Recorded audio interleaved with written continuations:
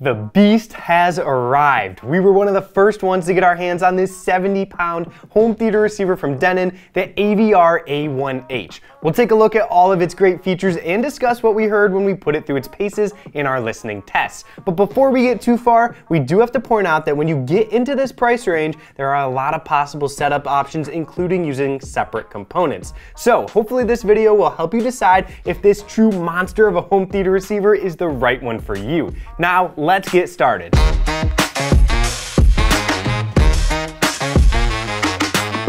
Audio Advice was one of the very first Denon dealers in the entire United States. While they were founded in Japan way back in 1910, their gear didn't make it to the US until 1978. At that time, the importer initially brought in a massive direct drive turntable, but it was just a big platter that needed a plinth to sit in to make a complete turntable, and you still needed to add a tone arm. VPI made a custom plinth for it, and we had one on display in our very first Raleigh showroom. Denon quickly brought in new turntables, integrated amps, stereo receivers, and cassette decks that were all built at a level like nothing else we had in the store except high-end separates even came close to. Their first CD players won all kinds of awards and just sounded amazing at the time, and like the earlier products, they were all built to last. Now fast forward several decades and Denon is still making gear out of their Shirakawa plant in Japan that rivals the build quality Audio Advice saw way back in the beginning. The new AVR-A1H is certainly a prime example of high quality construction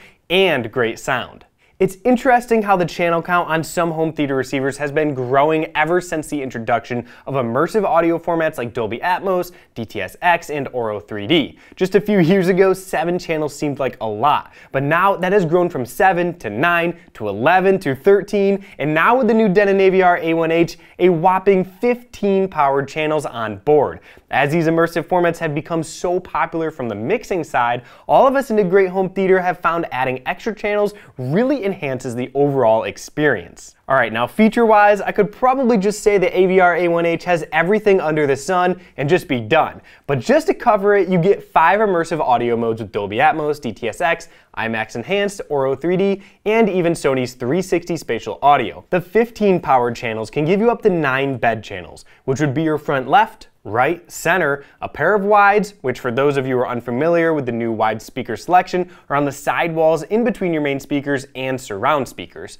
You then have your main surrounds and rear surrounds, for a total of 9. It supports 6 channels of upper effects speakers if you use all 9 bed channels, but if you go with 7 bed channels, you can do up to 8 upper speakers. What is really neat too is if you are a fan of DTS or Auro 3D, you can set up a configuration of 8 upper level speakers that will cover all 3 formats, Dolby Atmos, DTS, and Auro 3D. All of the different possible combinations of upper speakers from 2 to 8 are given. We counted about 9 or 10. And the incredibly well done screen guide will walk you through all of this, visually showing you the speaker type and position one should be in. And I do have to hand it to Denon with their on-screen guide to set up the unit. It is so clear in what you need to do, it would really be hard for a beginner DIY person to not get it set up properly. They even have a section that shows you the back panel of the receiver and where each speaker pair gets connected that will change based on the speaker layout that you have configured.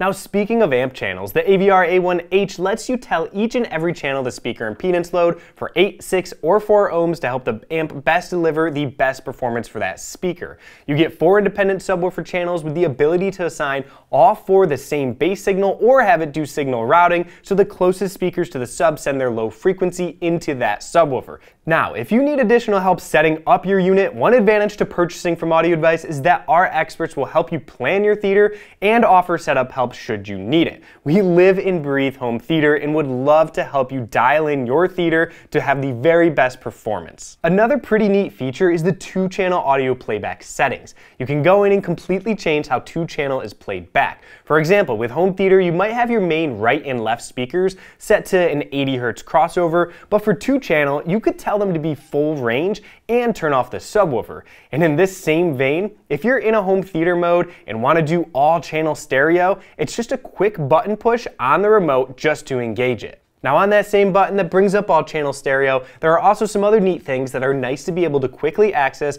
as you can see from the screenshot on this menu.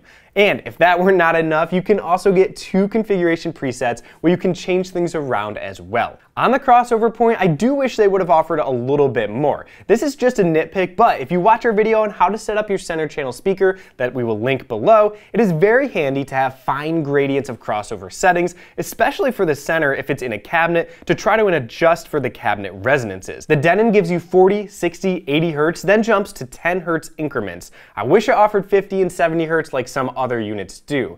But most people will use 80 Hz, but if you like to really fiddle around, you might be just a tiny bit limited here. As you might expect, you are also covered on all the latest video formats with 8K, HDCP 2.3 on all 7 HDMI inputs. It will upscale to 8K as well. But speaking of upscaling, some of the units from their sister company Marantz lets you connect up to legacy component or composite video sources and scale them up to play through the HDMI out. There are none of those legacy connections on this Denon.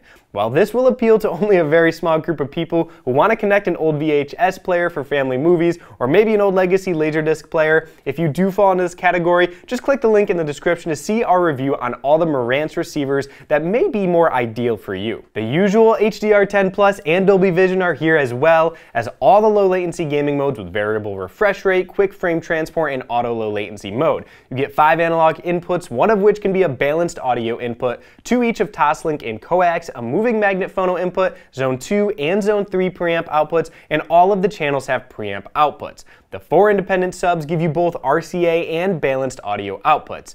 We discovered in checking the unit out, if you did not use all 4 subwoofer outputs, you can assign any of the balanced subs to be used for left, center, or right speakers in case you added a separate power amp for your front channels. Now that's pretty neat. Some of you may wonder where the 7.1 analog input went for SACD. It is missing, but bear in mind you can still set up SACD to work over HDMI, which should cover most people. Now, like the latest units from both Marantz and Denon, they include Odyssey Multi-EQ with an option to purchase Dirac Live license if you do wish. I do feel Dirac is a big upgrade to the Odyssey, and anyone buying a receiver like this will want to get it probably as soon as it comes out. If you do, it is also important that you use a really high quality mic, something like the Mini DSP. We found Dirac will give less than great results if you do end up using a cheap microphone.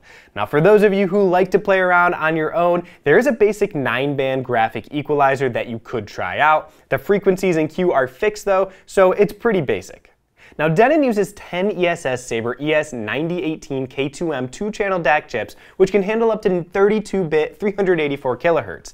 Denon's reasoning behind these chips are that they are able to suppress mutual interference between the channels by pairing 2 speakers that don't have much interference with each other. For example, one 2-channel DAC may handle the front left speaker and subwoofer 3, which are fighting for very different frequencies, so they won't interfere with each other. This also just leads to a super clean signal path, eliminates distortion, and brings down the noise floor. A great touch by Denon. Power-wise, the AVR-A1H is rated at 150 watts per channel with 2 channels driven. It's great they spec this across the entire audio bandwidth at a low distortion number 2, so this is a very honest power rating. And according to Denon's bench test, it is actually capable of about 70% of its 150 watt rating, which is around 105 watts when there are 9 channels driven simultaneously, and even close to 175 watts when driving 2 channels. Extremely impressive. This also has a massive power transformer. Denon says is one of the largest that they've ever used. It weighs in at 29 pounds, which is more than most receivers even weigh. And they have really planned for this with all the heat sinks you can see and the 6 fans underneath to keep it cool and ventilated. They also use some of the best filter capacitors that they have ever deployed as well.